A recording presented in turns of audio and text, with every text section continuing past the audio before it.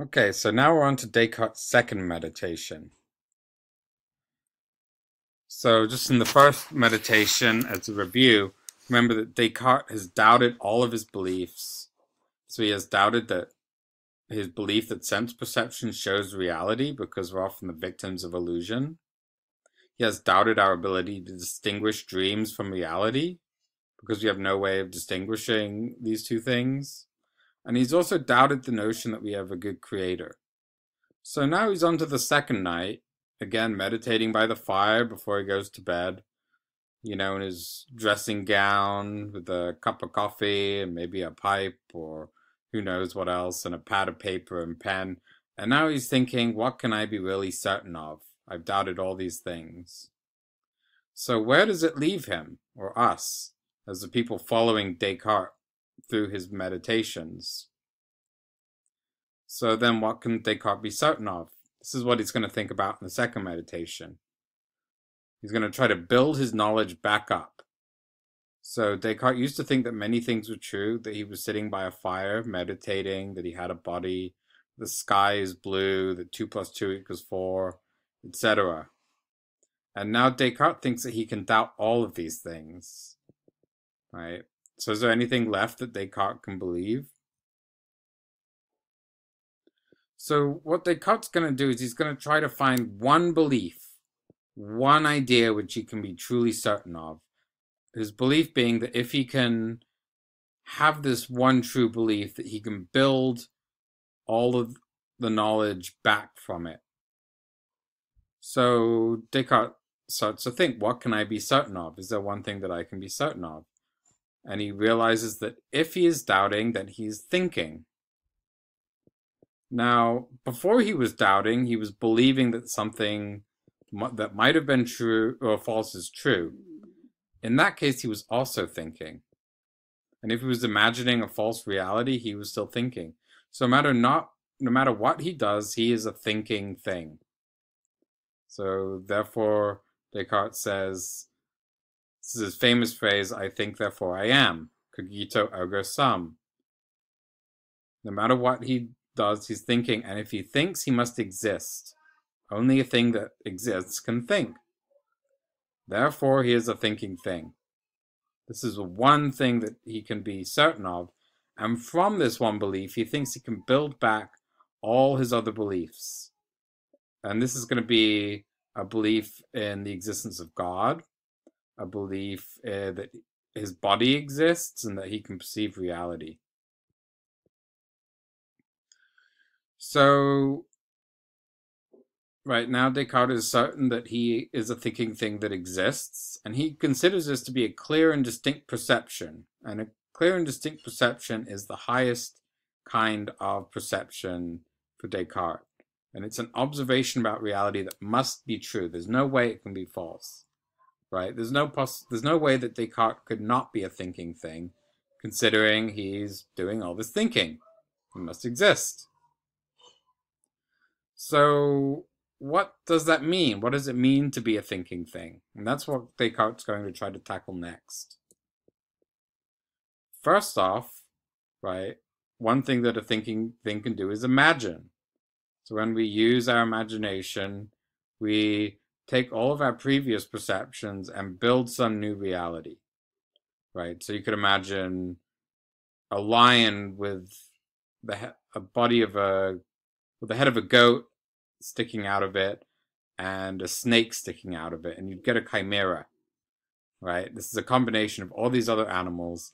It's an imaginary animal. It never existed, but we can imagine it by bringing together all of these things we've perceived in the past. So this is how imagination works. We can't imagine things we haven't seen before. If you could imagine, for instance, a color you've never seen, you would not be able to do that. You can only imagine colors you've seen in the past. But you can rearrange the ideas you've already perceived. In addition to imagining things, you can also make judgments about things. And making judgments, a judgment, unlike an imaginary idea, can be true or false. Imagination can't be true or false. It's just speculating about these things that don't actually exist. But a judgment either is true or false, right? A judgment might be that the sky is blue. A judgment might also be that the sky is red. Clearly, only one of these two judgments can possibly be true. And likewise, it's also another kind of thinking. There's also something Descartes talks about as a possibility that he calls innate ideas. These are very important to rationalists. And these are ideas that we have that we don't get through perception and we don't get through imagination. They're ideas that we're born with. They're intrinsic to what we are as thinking things. Okay, and so Descartes goes on to articulate his theory of representation, because this is an important aspect of thinking. Presumably, when we're making judgments, we have an idea in our head about what reality looks like. And that idea of reality is supposed to represent reality that exists, right? The world outside of us.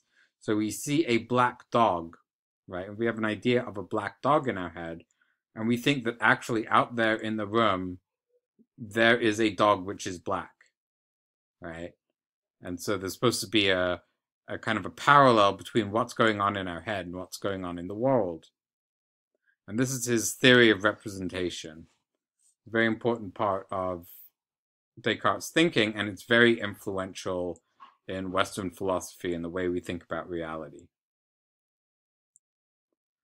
Okay, and so just to set up some of the limitations of the theory of representation, he thinks, okay, can I use my idea of representation, my ways of making judgments, to discover the essential nature of reality? So he picks up a ball of wax and he asks, what can I know about the ball of wax? Can I know what makes it a ball of wax and not, say, a ball of clay? What is essential to the wax? And so, Descartes looks at it, he touches it, he feels it, he smells it, tastes it, and he perceives all these things about it, that it's smooth, greasy, it has a honey smell, and so on. But none of these things capture the essence of what it is as a ball of wax. If he puts it by the fire, it melts, it becomes gooey, and it no longer has a smell. So what perception about the ball of wax shows the true reality of the ball of wax? The only thing that's common between the ball of wax that's hard and the ball of wax that's melted is the fact that it takes up space. And so this is what Descartes says is essential of all bodies in the world, is that they take up space. But we can't use our perception to immediately recognize anything essential about it yet. So that's where Descartes left off, right? This is the end of his second meditation. All he really knows still is that he's a thinking thing and that thinking things can do certain things. But he still doesn't know anything else. He doesn't know that God exists. He doesn't know that the world exists. And he's going to have to prove those things in his third meditation. Thanks for listening.